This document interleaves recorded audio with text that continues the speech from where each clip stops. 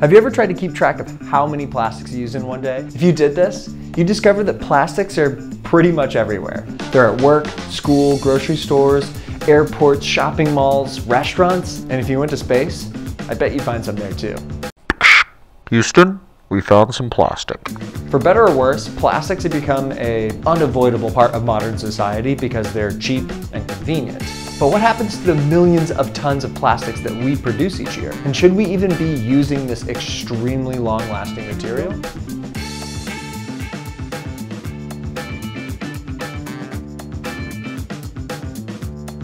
Wow. Sustainable, explainable. Plastic gets a bad rap, and for pretty good reason. Even though it's really easy to throw away, it sticks around way longer than we really want it to. Turns out a shocking 90% of plastics that we make end up in the landfill. Ooh, it's not recycled. And sadly, the landfill is the best case scenario. Plastics have a sneaky tendency of finding their way into every corner of our environment. Some of the plastic pollution is really hard to miss. Like the Great Pacific Garbage Patch. But others, they slip into some places that you may not expect. Plastic particulates, or microplastics, they've been found in our soil, water, even the air that we breathe. And recently, we discovered that microplastics are in human blood. Like in here? So a life in plastic. Is it really fantastic? Maybe Barbie got it wrong. Think about this familiar guy. He is literally portable liquid life. So useful for a day, then you throw him away. He spends the next 500 years trying to break down, but ultimately just clogging up the environment. That means that he spends 0.0005% of his life quenching your thirst. And then the other 99.0005% being a pesky environmental pollutant. And it's not just water bottles. These are all of the plastic products, Single-use plastic. that have a similar story of being used once Single-use plastics. and then thrown away. They're called single-use plastics. Now don't get me wrong, plastics aren't all bad. They're durable, so that means that they last a really long time. A terrible quality for a piece of garbage. But a great quality to have for something that you want to use for a long time. Like patio furniture, keyboards, and car parts. There's definitely some plastics that need to go. I'm looking at you, water bottles and cling wrap. But there are some plastics that we are figuring out how to recycle efficiently. Let's go down the plastic rabbit hole for a second. Oh, it is cozy down here. So, what exactly is plastic? Basically, it's polymer chains of molecules that can be molded into many different shapes. It's kind of like a durable man-made clay.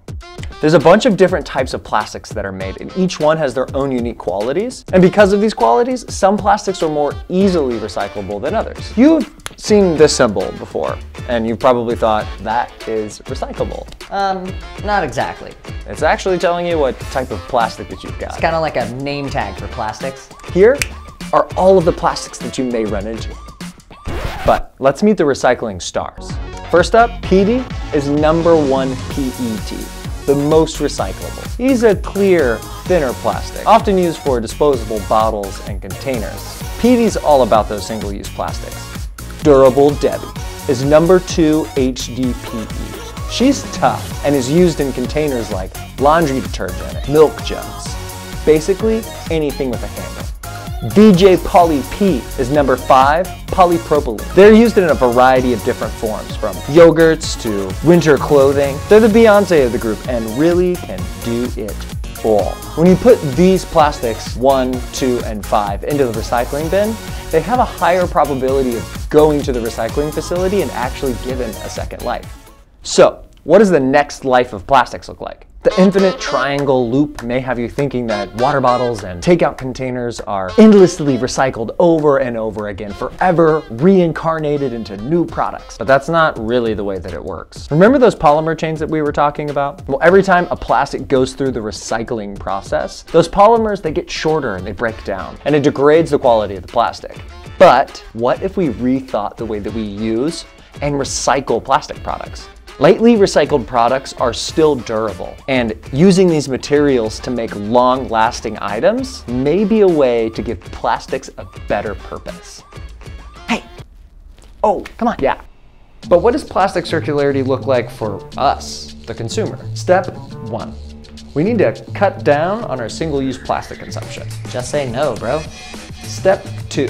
Swap out everyday throwaway plastics with reusable ones. Come on. Look how cool this reusable water bottle is. Step 3.